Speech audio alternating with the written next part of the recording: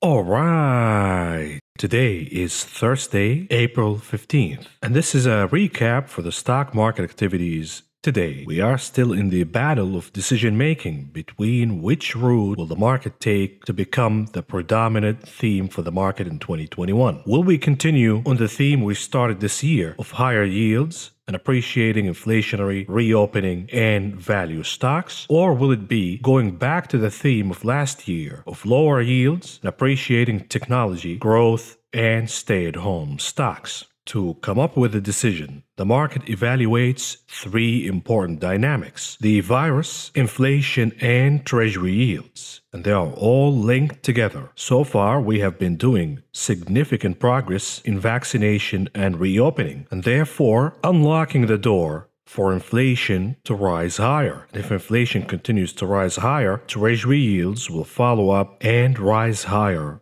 as well. And that will lead us closer to the Federal Reserve tapering and tightening monetary policy. And if that takes place, the bull run for the market will come to an end. Today, one of these dynamics got shot, and that's Treasury yields. So what happened today? Did we get any news regarding the virus, perhaps locking the door for inflation to rise higher? Nope, we did not get any update regarding the virus since pausing administering the vaccine from Johnson & Johnson. Likewise, did inflation go down? Did we get any data supporting that inflation is peaking or we are going to trend lower? Absolutely not. If anything, today we received a slew of macroeconomics data supporting even higher inflation. So what did drive Treasury yields lower today? Perhaps commodity prices crashed today. Nope, commodity prices continue to rise higher based on higher inflation expectations. So the mystery, the puzzle is, why did Treasury yields dive lower significantly today? This is the question that we will attempt to answer throughout this video. I have the opinions of Wall Street market experts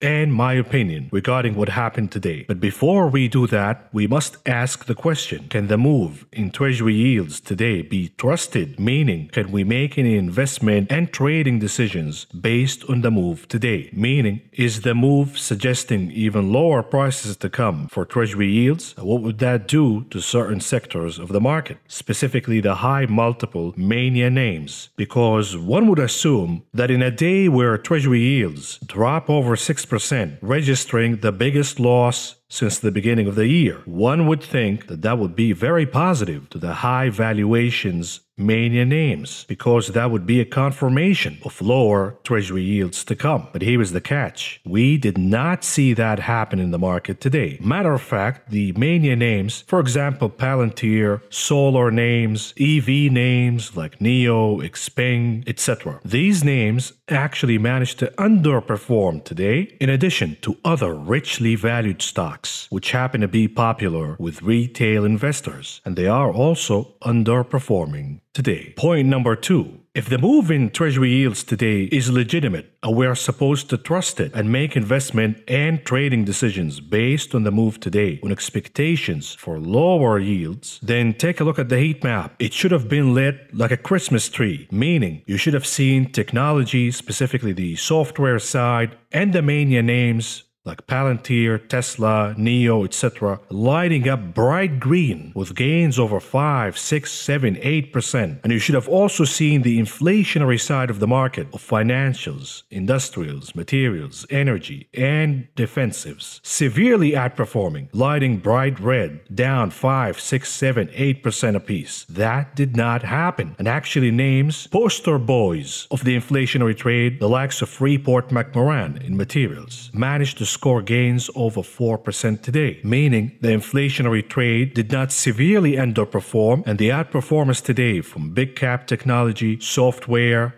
high multiple names was not very convincing. Once again, the biggest drop in yields since the start of the year. We should have seen a bigger rally in the Nasdaq, technology stocks, high multiple stocks, mania stocks, and we should have seen massive declines in the inflationary trade. That did not happen, which put the mystery, the puzzle, and the question regarding the move in Treasury yields today under the microscope with a big lens of skepticism. And by the way, I will tell you my opinion of what happened today. I will explain it to you from my perspective. We'll do that during the headlines of the day segment and the charts analysis. And the last thing before we start the coverage is the gold myth from the deflationary camp, who said, yes, yields are rising higher, commodity prices are rising higher, but the risk is not inflationary. The risk is deflationary because gold did not rise higher, as if gold is supposed to be this big, reliable indicator regarding inflation, and it is supposed to be, quote-unquote, an inflation hedge. And I told you that is bullshit. Gold hasn't been tracking inflation and Treasury yields since the 80s. Matter of fact, it has been on an inverse relationship with Treasury yields. So in a day like today, where we saw Treasury yields pulling back significantly, gold is rallying once again. What does that tell you? Because the narrative today was that Treasury yields are dropping lower because inflation expectations are being tamed. So why is gold rallying higher when inflation expectations being tamed? I think the picture is clear here. The dust is settled for this argument. Gold is not a good or reliable hedge against inflation. Matter of fact, it has an inverse relationship with Treasury yields. We will talk about that and a lot more. And here we go. The Dow Industrial Average closing in the green by 305.10 points, or a gain of 0.90%. The Nasdaq closing in the green by 180.92 points, or a gain of 1.31%. The S&P 500 also closing in the green by 45.76 points, or a gain of 1.11%. And what about the sector's performance for the day? Leading the pack at number 1 and capturing the gold medal is real estate, at number 2 for the silver, healthcare, and at number 3 for the bronze, technology. Meanwhile, the only laggard for the day is the energy sector, closing in the red. Moving on to futures. Once again, Treasury yields significantly lower today. One would think that commodity prices collapsed. Not the case. We saw gains in crude oil prices, likewise in softs. Massive gain for lumber, almost 4% in the green. We also saw sizable gains for sugar, OJ, cotton, coffee. Meanwhile, cocoa futures were flat. What about metals? Once again, gains across the board. Gold, silver, they are liking the action in the bonds market. But we also saw gains for the most reliable indicator for inflation, not gold, but copper. Copper closing in the green once again. We also saw gains for palladium and platinum futures. What about meats? We have a retreat here for lean hogs futures, aka the big tech, and more declines for both feeder and live cattle futures. Then we have grains. We have gains for soybean futures along with wheat futures, but the action was muted in canola and oats futures. On the other hand, we saw declines for rough rice and corn futures. But perhaps the tailwinds for corn are still intact because we're seeing a slowdown for the seedings in the United States this season due to a cold frost, meaning that the shortage in corn will prolong and therefore pushing corn futures higher.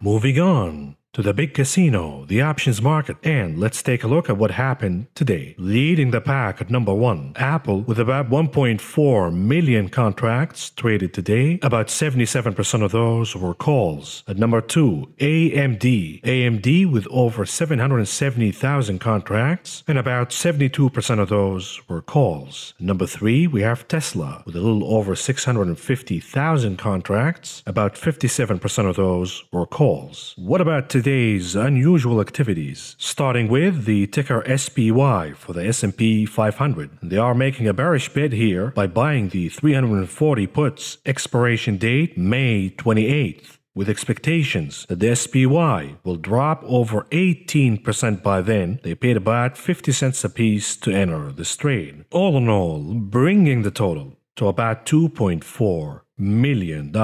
What about the trade for the ticker QS, QuantumScape? We have a new short seller called Scorpion Management or whatever, and they issued a research today calling QuantumScape worse than Theranos, accusing it of being a celebrity scam, etc., etc. And that added pressure for the name to dive lower, and they are betting on more pain to come for QuantumScape because they're buying the 30 puts expiration date April 23rd with expectations that the name will drop over 15% by then. They paid about $1.30 a piece to enter the trade, all in all bringing the total to about $1.3 million. What about the trade for the ticker ABNB for Airbnb? This time they're making a bullish bet by buying the 185 calls expiration date April 23rd with expectations that the name will rise over 5% by then. They paid about $1.90 a piece to enter this trade, all in all bringing the total to about $1 million. What about the trade for the ticker TAN? This is the solar ETF. Lots of pain recently in this name and many solar names, and they're betting on more pain to come by buying the 77 puts expiration date May 21st with expectations that the name will drop over 7% by then. They paid about $2.15 a piece to enter this trade, which brought the total all the way to about $1.5 million. What about the trade for the ticker AAPL, Apple? Lots of bullish activities recently in the options market for Apple, and today we saw more and more call options buying, more aggressive than the days before. And here is one of those trades, buying the 150 calls expiration date June 18th with expectations that the name will rise over 12% by then, and they paid about $1.87 a piece to enter this trade for a total entry cost of about $1 million.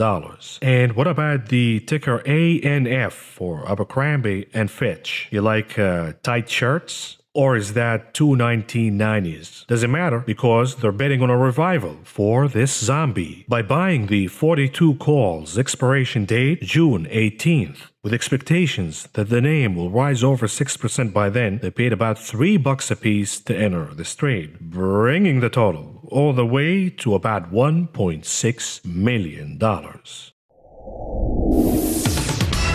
Moving on to the headlines that shaped the day, starting with macro news. What else? The main mystery of the day, the puzzle. Why did Treasury yields collapse when we saw every single indicator and every piece of data we received today indicating a hot economy and more inflation? We will get to that, but first, let's take a look at all the facts that we received today to illustrate for you that the move in Treasury yields doesn't make sense at all. Even though the deflationary camp, the Fed's apologists, perma bulls, Wall Streeters, the media, and the Robin Hoodiots will tell you that there is no inflation. Where is inflation? Is it here? Is it there? Where is inflation? There is no inflation. And today we got our confirmation that there is no inflation because Treasury yields crashed. Ha ha ha. So let's take a look at the facts. And perhaps they are right. And the move in Treasury yields today was merited by facts. I mean, after all, we are open-minded, aren't we? And we listen to all different opinions with an open mind. Let's start with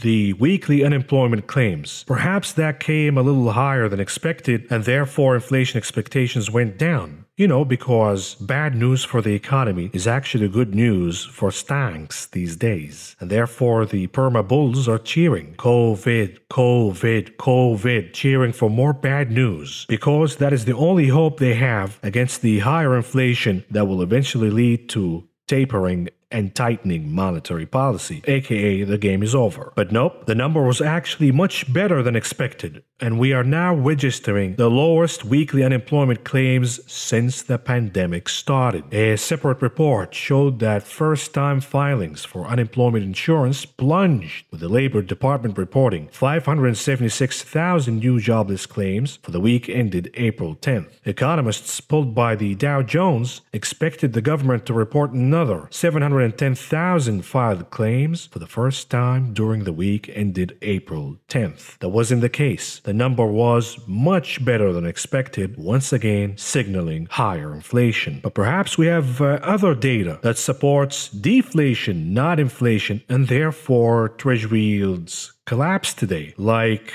retail sales. What about those? Retail sales exploded in March as stimulus checks hit bank accounts of millions of Americans. Retail sales rose 9.8% for the month, the Commerce Department reported Thursday. That compared to the Dow Jones estimate of a 6.1% gain and a decline of 2.7% in February. So they were expecting 6.1, we got 9.8, much higher than the estimate, once again signaling higher inflation. Is this deflationary or is this inflationary? Of course, it is inflationary. But perhaps there were other data that we got today that supported deflation. Otherwise, why the hell did Treasury yields drop lower? Maybe the manufacturing indices, the Empire State and the Philly Manufacturing Index, perhaps those came too cold or below expectations at least. Nope, New York, Empire State, and Philly Fed factory indices jump in April. The New York hits 26.3 and the Philly Fed Index soared to 50.2, but rising prices seen. The Philadelphia Federal Reserve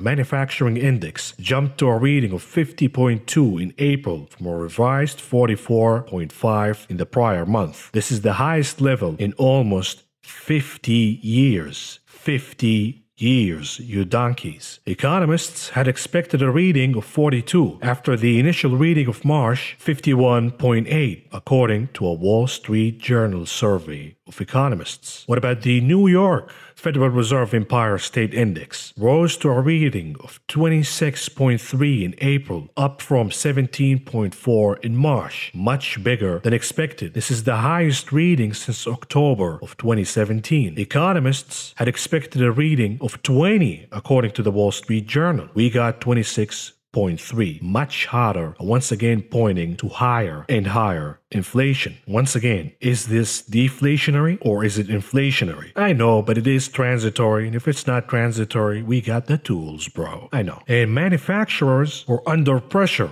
of higher input prices. Price pressure were evident in both reports. In New York, input prices hit the highest level since 2008, while selling prices hit a record. In Philly, prices slipped only a bit after reaching a 40-year high in March. Once again, prices rising higher, that is inflationary. Furthermore, and this is the amazing correlation between the CPI core inflation and the New York Manufacturing Index. Yet more confirmation that inflation is going to significantly overshoot. The next question is, what's already priced into treasuries? Break-evens are priced off CPI expectations, and the one-year rate is 2.8. So if we hit 5%, as this chart suggests, my guess is that isn't priced. You take a look at the correlation, and if the Empire prices paid rose all the way to the highs just prior of the financial crash in 2008 and 2009, then the CPI will also shoot all the way up to that level in the coming month, regardless of the cooking. So once again, yet another indicator suggesting higher inflation, way higher than we even expect in the horizon. So once again, the question is, why did Treasury yields dive lower today? Because inflation is all around us. From coal to ketchup, even ketchup is facing shortage of supply. So once again, why the hell did Treasury yields drop today? First, let's hear from Wall Street experts. Barron's says bond yields are falling despite blowout retail sales data. Here is why. Treasury prices gained early Thursday and yields pulled back, even after a pair of reports on the U.S. economy came in much stronger than expected. They go through the data we just went through. That isn't the typical bond market response to strong data. Treasuries are supposed to sell off on strong economic news and push yields higher, either from rising bond market inflation expectations or bets on tighter Federal Reserve policy. The market's Thursday morning move also breaks a trend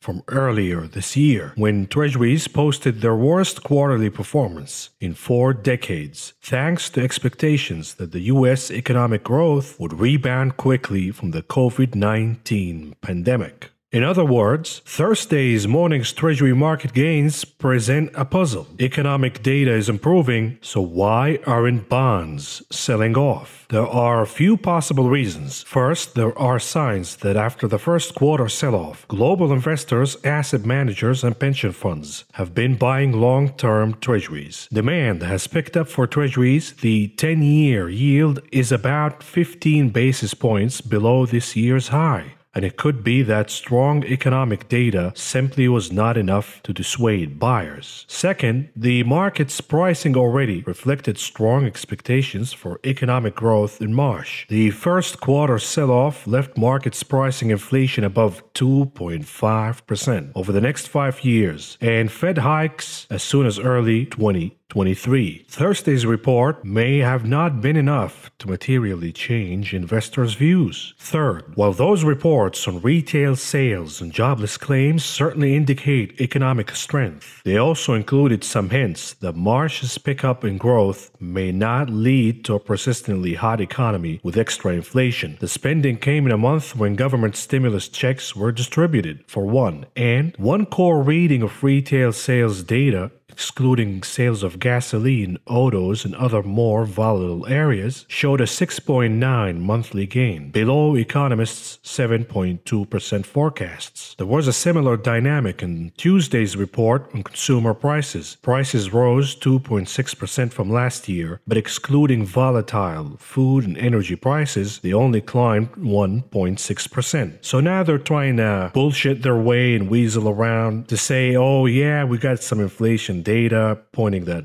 we have hot inflation to come, but they're below expectations and they don't expect inflation to last for longer. Here's another take from Peter Bukvar. It is apparent that the sharp rise year-to-date in bond yields have priced in the recovery and the current cost pressures. I just showed you from the relationship between the Empire Index and the CPI that we haven't priced anything yet, so this is a false take. Inflation has not priced in a lot of data because it is a lagging indicator, so this is a BS take from Bukvar. But here's what he says next. I've said before, we'll be in a 10-year yield range of 1.6 to 1.77% for the next few months, when people realize that multi-decade cost pressures are not so transitory. And then we'll get another leg higher in rates. That will also be a time where we'll be closer to the Fed talking about tapering, he added. So again, let's circle around and find bullshit excuses and bullshit answers to justify the unexplainable today. Throwing cold water at historic levels from economic indicators. Does it make sense? But they are trying to make sense of the unexplainable, and now they're sounding like a bunch of donkeys. There's another take, let's say from people who don't trust the Federal Reserve, as most people would do. And they would say that the move in Treasury yields today was due to a manipulation from the Federal Reserve. All I know is that they are scheduled to buy about $80 billion worth of bonds starting today. But we don't have any facts or any data, any more details showing that the Federal Reserve increased bond purchasing today from the norm. We don't have any facts supporting that. So we go back to the question, why did Treasury yields dive lower? Is it because the Wall Street explanation saying that, all of these historic inflation measures are already priced in at a 10-year Treasury yield of about 1.6%? Does that make sense to anyone? Of course not, at least anyone rational. So what is it? Is it due to Fed manipulation? Well, we don't have the facts. We don't have any evidence supporting that. So is there another explanation to why Treasury yields dive lower today amidst the release of very hot economic indicators? Here's another take, a different one from Jim Bianco. And you know, Jim has been losing his mind as of late with the laser beam eyes and defending Cathie Wood, but still, we like Jim Bianco. Someday he will be normal once again. And Bianco says, did everyone forget the word short squeeze? Did we all forget how out of control bearish everyone was on bonds just 2 weeks ago? Soon we'll announce the high yield for the 10-year has been hit 1.77%. That will set the stage for a move to 2% or more. What Jim Bianco is saying is ignore the market's action today in yields because it was due to short covering in bonds. And soon enough, we will be at 1.77% once again. That will pave the way for higher readings in Treasury yields all the way north of 2%. Now, what is my take on this whole thing that we witnessed today? My take is the breakdown in Treasury yields today was technical in nature.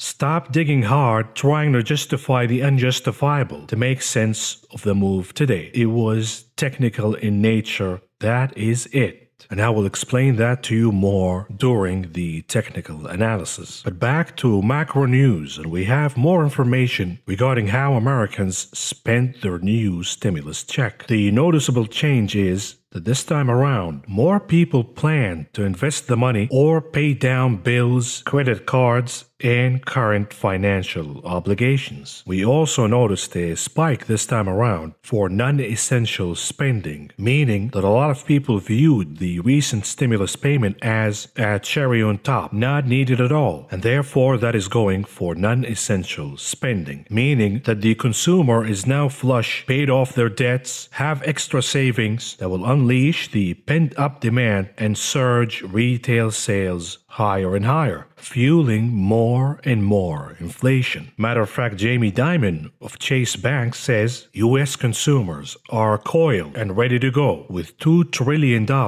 more in checking accounts. Now, after all of the data we just reviewed, can you still say with a straight face that the move downward in Treasury yields today was due to tame inflation data? Or even that it is priced in? Can you say that with a straight face? Of course not. That once again questions the validity of the move. Moving on to market sentiment news, starting with the 21st century's tulip mania. This is the aftermath of the Coinbase IPO, and here we have Coinbase co-founder saying that this isn't the market top for cryptos. And of course, the tulip farmer said that this is not a market top for the tulip market, but the insiders are scoring big, and they're about to transfer their digital wealth in crypto, the future, bro, into that useless old dead fiat currency, the US dollar. And here we have the CEO of Coinbase watching his wealth increase all the way to $16 billion.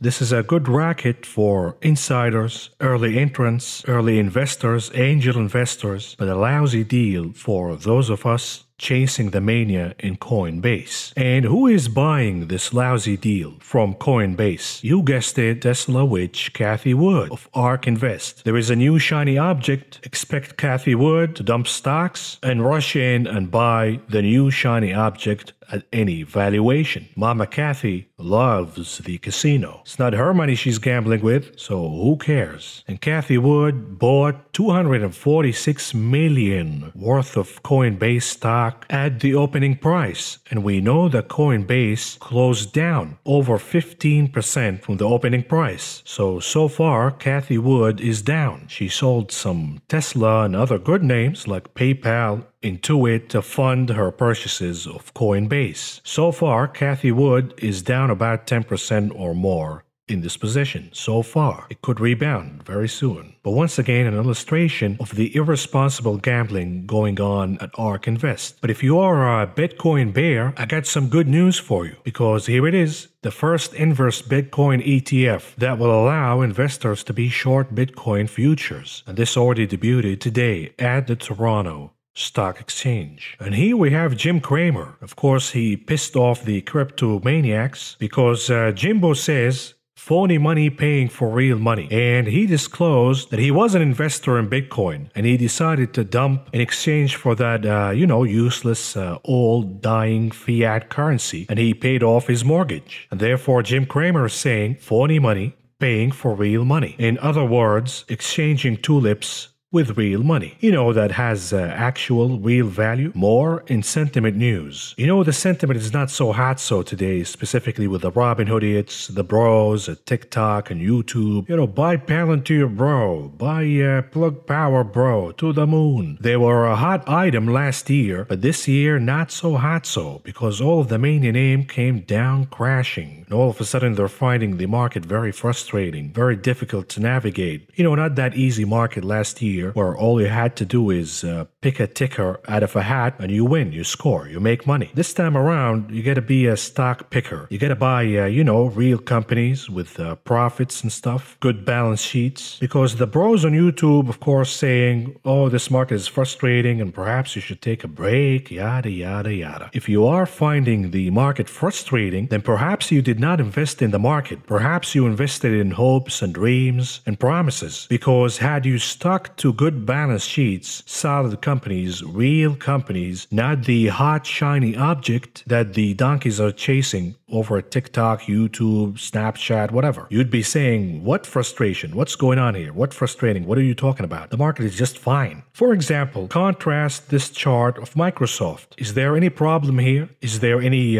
frustration? Absolutely not. The stock continues to grind higher and higher and higher and higher. Solid, real company, check. Actual revenue and profits, check. Growth, check. Good balance sheet, check. So no problems whatsoever. Now contrast that with a garbage name that was so hot and popular among all of these YouTubers, TikTokers, the Robin Hoodiots and the likes. Plug Power, which is down almost 70% from the highs it made earlier this year. 70%. Somebody bought at the highs and they're holding a massive bag of being down 70%. That person will find the market extremely frustrating, specifically in a day like this. The Dow is up, S&P 500 up, the Nasdaq is up, but your mania stocks, Palantir, Plug Power, Blink Garbage are not participating because the bubble already bursted in these names. But let's end the segment with a touch of sanity, as we did last night, showing you that strong balance sheet stocks have started to outperform once again. And here we have a flock back into the LQD, the investment grade bonds ETF. After the worst quarterly sell-off for investment grade bonds since 2008, investors are buying the debt again. They're accepting close to the least extra yield over rates in the post-crisis era to own the debt. And they are starting to pour money back into LQD. And here is another indicator telling us that what worked last year will not work as good this year. Moving on to corporate news. And let's start with, you guessed it, the souffle. The souffle is full of promises, false hopes and dreams, but they seldom deliver. For example, the robo-taxis, the roadster, the full self-driving vehicles, none of that was delivered as promised. And here is another false promise. Cisco ordered 50 of Tesla's electric trucks, and that was all the way back in 2017. So far, Cisco has received zero, none of these trucks. They were never produced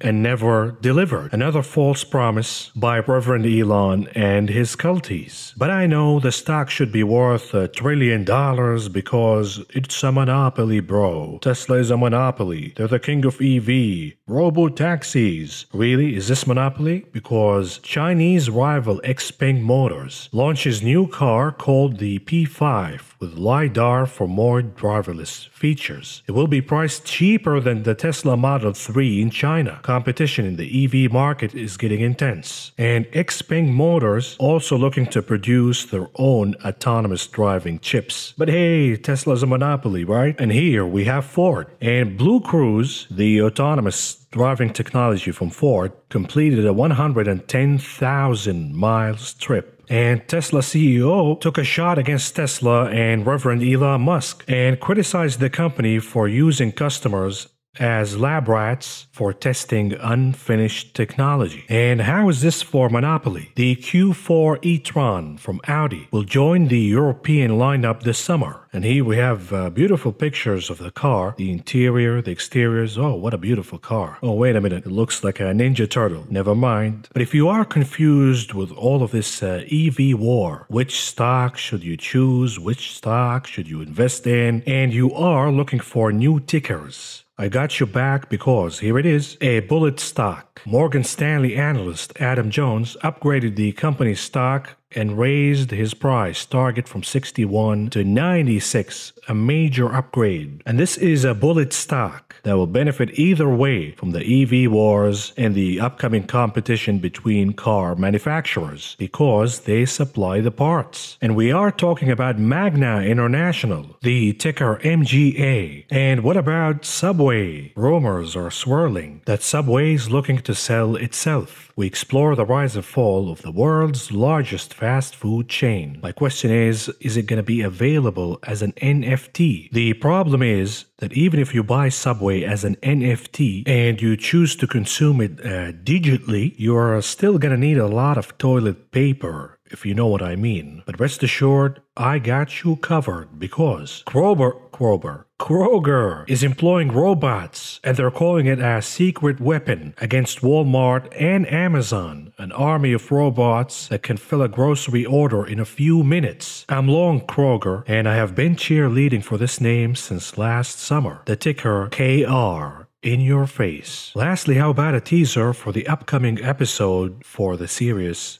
Big Dumpers? Here we have Sir Richard Branson, and he dumped about $150 million worth of Virgin Galactic stock, aka Space, SPSE. And Sir Richard is saying, is this as far as the donkeys are gonna get us? I thought they're getting us to the moon, bro. So I guess I'm just gonna dump right now and abandon the ship with the donkeys in it. Moving on to the heat map analysis, and let's see what's going on today. Yields are crashing, so regional banks or financials should be crashing too, right? Wrong. Regional banks with modest losses. Even with larger banks, most of them managed to close in the green, with exception of Bank of America. BAC had earnings today, and we saw a reaction to earnings. And the dip, by the way, is to buy for Bank of America. Give it a few days and then buy the dip. And once again, yields crashed today. So one would assume that utilities and technology will be lighting up like a Christmas tree, bright green. Massive gains all over the place. We're out of the woods. Not so much. We saw modest gains, clear outperformance today, but not as much as one would have expected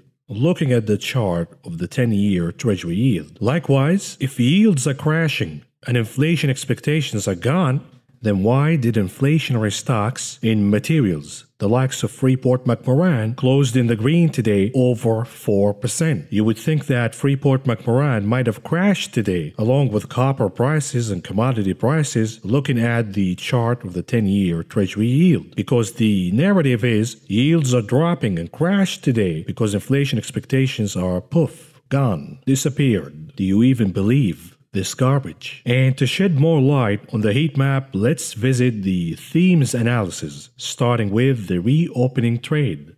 Let's see how these names did. Mixed picture, all in all, with very modest losses, led by MGM Grand and Royal Caribbean. But we also saw gains for many other names. Now, the reopening trade is kind of bloated, because you have names trading at above pre-pandemic highs. Names like Disney, Hilton, Marriott, all trading above pre-pandemic highs. That's insane, and they will be corrected. But there are names within the reopening names that are still a bargain. For example, two names that I still own in my portfolio, Coca-Cola and Coty. What about the inflationary trade? With yields dropping down, where is the bloodbath that is supposed to show up in these names? Where is it? It's non-existent. Meaning that once again, you have to take the move in yields today with a healthy dose of skepticism. Because all in all, the picture is positive for the inflationary trade. What about the deflationary trade? We should see bright green gains of 5, 6, 7, 8%. Not really. There are sizable gains for names like Nvidia, DoorDash, Okta over 5%, but you have names like Square, Tesla, Peloton, Zoom, high multiple names with some gains, but not as much as one would have expected looking at the chart of the 10-year Treasury yield. Likewise, we don't have a mania slide, but the mania names, the very hot high multiple stocks, specifically in the small caps and medium caps, severely underperforming today with a lot of losses. Take a look at names like Plug Power, Xpeng, Fuel Cell, Blink Charging, all of these names that are very popular with the retail crowd, underperforming. These are the names that if you told me that Treasury yields would drop over 6% today and the trajectory is lower, below 1.5%, I will be loading up in these mania names, expecting a massive rebound. Not the case, and therefore you have to take the action and look at it with a lot of skepticism. Moving on to the charts analysis, starting with 30 minutes chart of the SPY. What do we have here? We have a bullish breakout that continues to go on and on and on every day. Once again, we're gapping higher and trading in another bull flag formation. The reversal will happen in two scenarios, in my opinion, and we have discussed these before. Number one, a gap lower overnight, a significant one from which the market doesn't recover. Number two, a gap and crap scenario. And I think we will get that at some point, perhaps sooner than we expect, where you see the SPY, the Qs, gapping higher in the morning, only to sell off all the way till the end of the day. Until then, the chart remains bullish. Likewise, for the continuous contract, a daily picture. We are still in a breakout, but we are getting extended from an RSI perspective. And we should be looking for a pullback now, regardless of this mania of popping higher and gapping overnight. Let me show you a little bit of market symmetry, another perspective that you have to take into consideration. The pattern that we're seeing right now is eerily similar to the one we saw back in August of 2020, of low volume market grinding higher and higher every single day, sometimes gapping higher. And as you see, right before the pullback, the reversal, we had a massive green candle shooting higher, and it was a massive gap up day for the SPY and the triple Qs. During that day, no one would have expected an upcoming pullback. What are you talking about? We're breaking to all-time records high. Look at Apple, look at Microsoft, look at this, look at that. But right away, the very next day, we saw the pullback and the correction from the highs. So the correction will come sneaky. You will be under the illusion that we have higher prices to go before the pullback, only to be surprised by the pullback coming out of the blue. We have many catalysts for an upcoming pullback. For example, corporate earnings. With these elevated valuations and pretty much every single stock at all-time highs, with exception of the mania names, will the market receive earnings with open arms, given the elevated levels stocks are trading at right now? That is the question. And if we do indeed pull back, what are we looking for? We're looking for the gap we left open on this ride higher, and perhaps going all the way back to 3,960. What about the Qs? 30 minutes chart. We have a similar story here. The chart on a breakout gapping higher overnight with another bull flag formation. And you know how to spot the reversal. Gap and crap, that is the preferred method because it will be a solid reversal signal. If that happens, expect us to go all the way back from the Q's perspective to the level of 323. It's not going to happen in one shot. We have many stops and many gaps to fill on the way, but perhaps that would be the destination for the pullback. What about the Qs from a continuous contract perspective?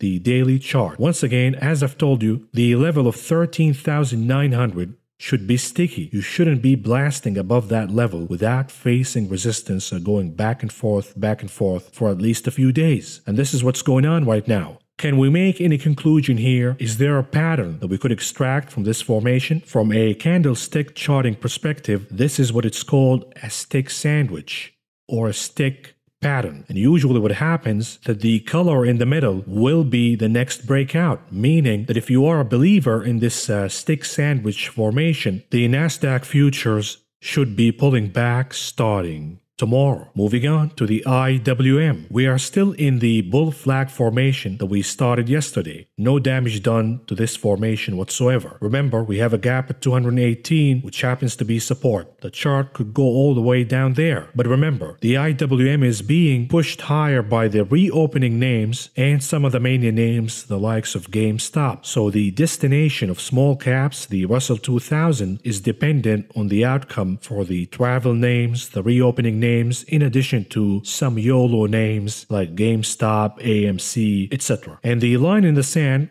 can be found in the daily chart for the RUT, the Russell 2000. And here it is, the level of 2,264. Closing above that level from a weekly perspective will signal a bullish outlook for the IWM, the Russell 2000, and higher prices to go. We are watching an imminent crossing in the MACD one way or the other. We're still in indecision land right now, but there is a breakout one way or the other. We have a negative divergence in the RSI. Breaking that negative divergence will also signal that the breakout will come to the upside in the Russell 2000. Absent of that, closing the week under 2,264 will mean that the breakout will take place to the downside. Moving on to the dollar index. The dollar index continues the pullback without making a lower low. So far, so good. The dollar index can bounce higher once again. But if you do what yields did today of making a lower low, then the chart is in technical trouble. Perhaps the trend will reverse and you will see lower reading in the dollar index. Now, I happen to believe that this bounce candle that we saw today could take us all the way to challenge the level of 92 before the Dixie decides on its next direction. What about gold? Gold blasting higher today, finally breaking above 1,750. So did the dollar index collapse today? Not really. The dollar index pretty much flat and rebounding just slightly higher. So what was the catalyst for gold to blast above 1,750? The answer is the collapse in Treasury yields today. So tell me again, how is gold is a hedge for inflation and how gold is a predictor of inflation? And if gold is not rising higher, then inflation is not going to rise higher and the risk is deflationary. Do you need any more proof that gold is actually rallying under tampered inflation expectations? And if inflation expectations rise higher, gold will drop again. I know it doesn't make sense. It's against the traditional and the consensus take, but the facts support what I'm saying. Take a look at the correlation between gold and the 10-year Treasury yield. It has been inverse pretty much going back all the way to the 1980s. Shifting to digital gold, Bitcoin. What's going on here in crypto mania land? If you remove the ticker and you remove all the circumstances and you show me this chart, I will tell you that this chart is a buy. You buy it with both hands. Number one, the series of higher highs and higher lows remains intact. We have a positive crossing in the MACD indicator, signaling a surge in momentum. We have a reversal in the negative divergence in the RSI. So this chart has a breakout higher imminently, in my opinion. And if that is the case and Bitcoin will surge higher, then perhaps Coinbase will also benefit. And this is for the donkeys who keep telling me that I'm too bearish on Bitcoin and I'm missing out, bro. No. Differentiate between the sentiment and the charts. The sentiment, this is a tulip mania, an insane orgy with no supporting fundamentals whatsoever. But the technicals, the psychology, and the momentum is on the side of Bitcoin to rise higher. You can say both. You don't have to be a culty all in on one side of the trade or the other. Moving on to the chart of the day, the 10-year Treasury yield. And bear with me here because they are saying that the break in Treasury yields are due to fundamental reasons, the likes of inflation coming lower than expected. We know that's a joke. Or that Treasury yields already pricing in the current inflation, and this is why we saw a pullback in yields today. We know that that's also bullshit because the correlation between the Empire State Manufacturing Index, and that is just one correlation, by the way, is perfect with the core CPI. And the Empire State Manufacturing Index is shooting higher to the highest levels since 2009, meaning that core CPI will have to follow through. Now, there are other theories on why yields dived today, from Fed manipulation to Jim Bianco saying it's short covering. In my opinion, it was just technical in nature. I gave you the support, 1.622 basis points. You can say it's 1.620 basis points. Doesn't matter. It is in or around that level. If you break the support, you will open the floodgates for trading much lower. I already told you that if we break the support of 1.622 basis points, we could dive all the way back to 1.5% and then bouncing higher again. But the long-term trajectory of yields is higher. We heard a lot of orgasms, a lot of jerking off from CNBC, the Robinhood hits, the deflationary camp, and the likes, looking at this chart today, saying that we will see even lower readings in Treasury yields and inflation expectations will just disappear because the market will believe it is transitory. Ask yourself a question. I'll give you about 5 seconds. Are you really that stupid? Because if you are, then there is no point to talking to you at all. And what do you know? All of the jerking off, the tissues, the Vaseline, all of that gonna go away and yields will bounce higher again. And when yields bounce higher, all of the people who are celebrating today, saying that the market decided to believe the Federal Reserve, that inflation is transitory and already priced in, they will turn around and say, "Oh, I guess inflation is not transitory after all, super cycle." Once again, in my opinion, this was a technical breakdown in Treasury yields. Yes, we had some supporting factors, for example, the success of the 30-year bond auction, but here we had a supporting level, a very important level, 1.6 0.622 basis points, and we saw the mini bear flag formation. This is a technical break in nature. It will be reversed again, and you will see Treasury yields surging higher once again. If anything, this is a buying opportunity for the TBT. Now, if yields dive down all the way to 1.5% once again, you bet I will be loading on TBT shares with both hands. Now, what happens to the TLT bond prices when yields collapse? We saw a big pop higher in the TLT and it stopped at the Fibonacci level of around 141. Now, the line in the sand is 139. This is the number that the TLT has to close above tomorrow to solidify the thesis that Treasury yields have lower readings to visit. And what about the VIX? The VIX remains stable here, declining by just a notch, and I am building a position in the VIX for an upcoming pop. Take a look at the MACD indicator. There is a crossing imminent, and all of that energy that has been building up on the way down will be released higher. And I do believe the VIX will visit the resistance of 20 once again. And of course, the line in the sand is 35.70 in the RSI. If we go down to 35.70, then you bet I will be buying the VIX with both hands. Moving on to Apple. Apple continuing to rise higher in this bullish breakout. A series of bull flags, leaving gaps open on the way higher. Now, notice that the bulk of the gains were already made from this leg higher, because the chart is starting to plateau, meaning that we are looking for a reversal, because the stock has been an excellent outperformer the last 3 weeks, and you will see profit taking before we head to earnings season, specifically for Apple. Tomorrow, we have options expiration. That will be very important to watch because the reaction in Apple stock will be very important. We saw a historic put-to-call ratio for Apple in the last few days for the trade expiring